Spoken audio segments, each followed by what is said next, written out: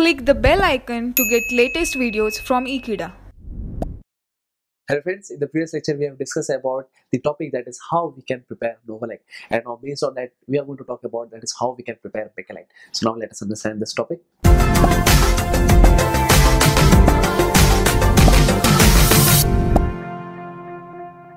So friends, in the previous topic we have discussed about the preparation of Novolite, and based on that we are going to talk about the preparation of Bakelite. So let me introduce the previous reaction, that is. So this is how basically we have prepared Novolite, and that was nothing but a linear polymer, and in that case only we are considering that is two linear polymer or two linear Novolite polymer in such a way that is the product that is what we could get.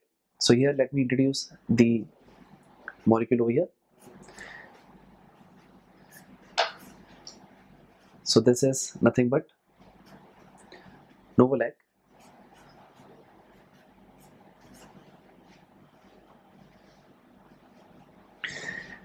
And suppose we have introduced that is two linear polymers of Novolite, and suppose if we are introducing that is HC double bond OH, that is a formaldehyde. So in that case basically if the polymerization occurs, then we could find that is the linear chain, the two linear chains, obviously they will be linked together with the help of this CH2 group, and that is what I am drawing the structure of the Bakelite. And the structure is basically the structure that is what I am going to represent over here is CH2, a phenol ring over here, as well as even this is CH2 that would be bonded with another phenol.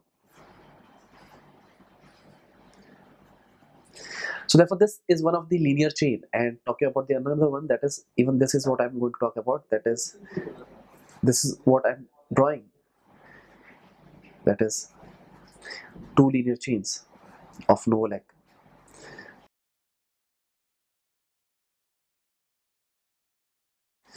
So now this two linear chains, it would be combined with CH2 because of the formaldehyde, that is what we have introduced.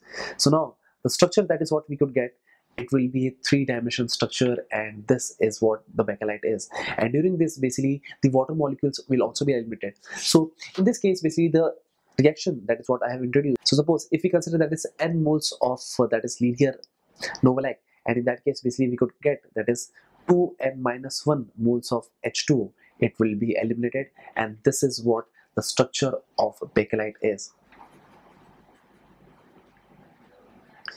So basically this is a kind of a cross-linking polymer, and this is in fact a very rigid molecule, and that's the reason that it is also known as that is thermosetting polymer.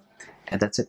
So this is how basically we can prepare Bakelite, and thank you friends for watching this video. I hope you have understood this video very clearly, and I hope I'll see you next time. Till then, don't forget to subscribe Ekeeda channel. Thank you so much.